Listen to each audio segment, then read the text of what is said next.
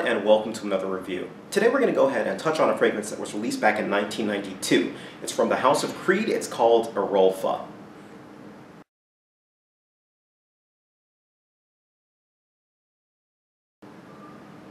Now, Erolfa is a fragrance that kind of flew, for me at least, under the radar, because the way that I smell a lot of Creed fragrances generally is I go to the boutique and I start smelling a whole bunch of them, kind of get a sense for what I want, and maybe I'll purchase it there, or I'll purchase it, with another one of my friends from like Bergdorf Goodman, something like that.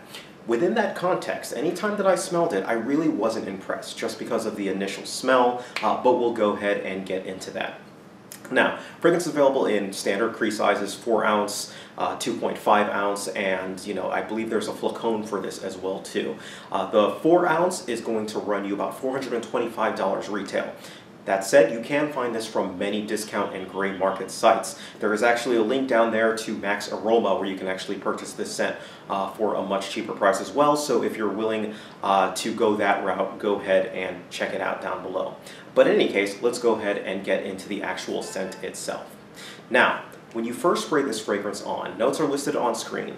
First spray this fragrance on, you get a citrusy, almost floral, almost feels like a musky type of a scent too. It really does not, surprise me or anything like that. In fact, it's something that I really did not enjoy. However, it reminded me very much of a lot of the standard kind of aquatic scents from the designer side, not from the Creed side. So to me it was like, okay, well, this isn't really a good Creed fragrance. Hold on to that thought. Do not be fooled like I was, because after about half an hour on your skin, this fragrance turns into something completely different and beautiful. The ambergris, the marine notes start coming out with this, and this becomes a much more uplifting, citrusy scent that is wholly unique in it. Don't be turned off by the initial scent like I was, just because, yeah, sure, for maybe that first 30 minutes, it's not going to really smell like anything special, but as time goes on, after that 30 minutes, it's going to develop into that sea salty, that ambergris, that beautiful, citrusy and marine note type of a fragrance. It does it so well, and this is easily a fragrance that I had overlooked to my regret, and I was really impressed with what I was getting for this fragrance and what I did get for this fragrance. Now the fragrance on my skin lasts roughly between 4 and 8 hours. So I did get some extremes with this fragrance, which isn't the best in terms of performance. It kind of waffles up and down for me. I catch a lot of whiffs, and I tend to catch a lot of whiffs of fragrances that have their salty notes to it, just because the salt seems to kind of just waft off my skin in waves, and that's what this does. But on the lower end, I was getting about 4 hours. This is a great summer and spring scent, great scent for warm weather. I would not kind of wear this in the cold, just because the performance on this as well doesn't seem to have that huge power that a lot of other fragrances have, or that power to cut through the cold. This one really doesn't do that too well, so I would stick to the warmer months for this. This is a fragrance that you can wear in casual situations, in work situations. I wouldn't really wear it for a date, just because it doesn't really fit that scenario, or that night out type of a fragrance. It doesn't really fit that scenario, so I would kind of refrain on there. It's a good fragrance for any age group. Spray-wise, I usually go between 4 and 8 sprays. You can go pretty liberal with this on the sprays and be perfectly fine.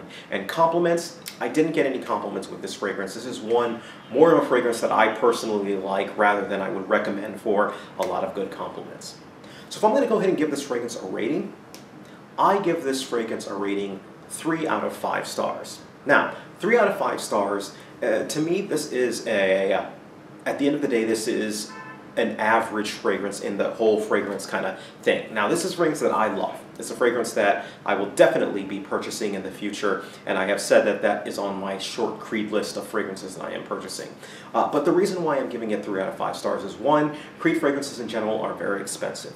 At the end of the day, this is an aquatic scent, a beautiful aquatic scent, but there are many aquatic scents that you can find that do a similar thing that you can find for a little bit less pricey, or less pricey of a range. Another reason, is that the opening of this fragrance, to me, is a little bit of a turn-off. The opening isn't the best type of an opening. It develops into a great fragrance, but the opening is still meh. And then finally, the performance really isn't that good. But all of that is weighed against the fact that I really do like this scent.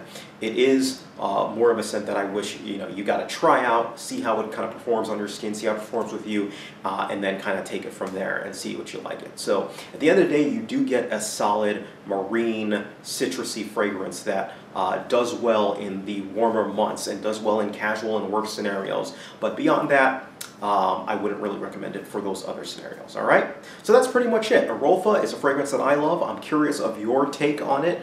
Let me know what your thoughts are on this fragrance, just because it has been out for a while.